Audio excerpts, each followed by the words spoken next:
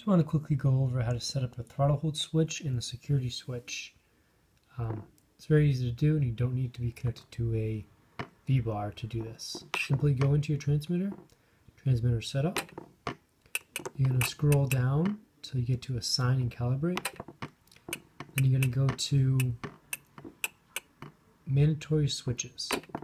This is where you'll set your throttle hold. The throttle hold is the motor switch.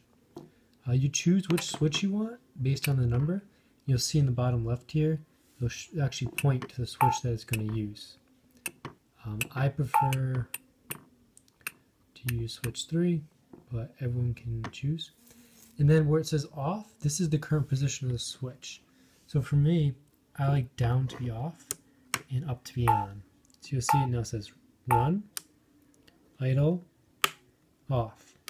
Idle is your auto rotation bailout. Run is running, and this is off, of course. If you would like to use it in the reverse order, you simply do normal, and now down is run, middle is idle, up is off. And then next, to set up a security switch, you're going to go to logical switches. This security switch is pretty much a second throttle hold. So it locks so you can't accidentally bump the throttle hold and start the helicopter if you're not using a normal throttle curve. This is an excellent feature that was recently added, and it's the same as setting the throttle hold switch.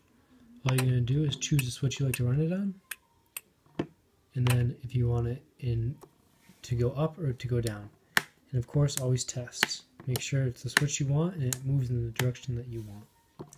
And that's it. It's very simple to do.